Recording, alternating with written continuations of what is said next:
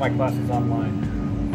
I completed my entire degree, never having set foot on this campus, and I had to come here to get my cap and gown. When I got here, I realized it was such a moment of realization that I had gotten a degree from my living room. I'm so grateful to SMC for the education that I've received.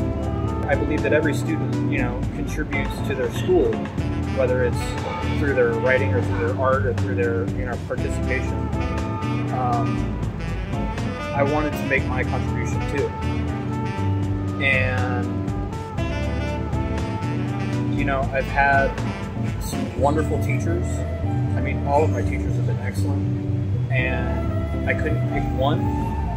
And so the library felt like a good neutral place that I could put some art that all of my teachers could see, but not just the teachers, the administrators, the counselors, everybody that makes Santa Monica College work. I mean, for that matter, the people who, talk me through my FAFSA. And I'm just really grateful for the education that I've gotten. As an artist, it's the number one way that I know how to give back.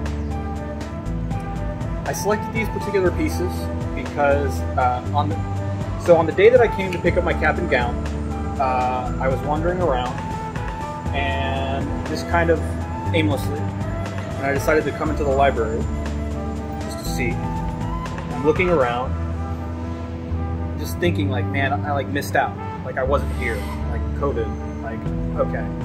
This is my moment to take it all in. I was looking around and I saw the art. I was like, they've got art on the walls,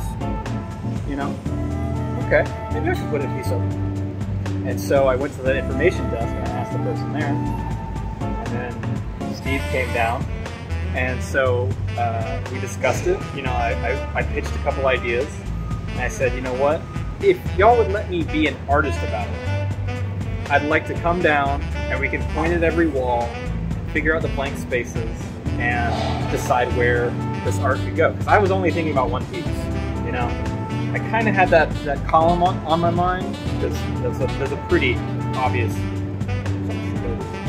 So I started scrolling through all this art, and I knew that Finite Past Infinite Futures was just a hit. It looks like a book.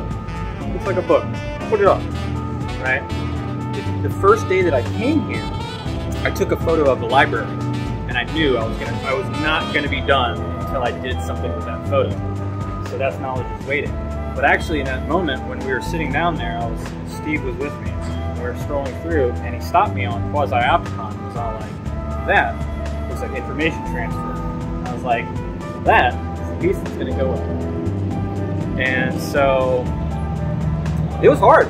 When you're looking at that many pieces, it does get a little dicey. I'm like, maybe I'll just do 17. But I'm very, very, very happy with the pieces that we picked, and yeah.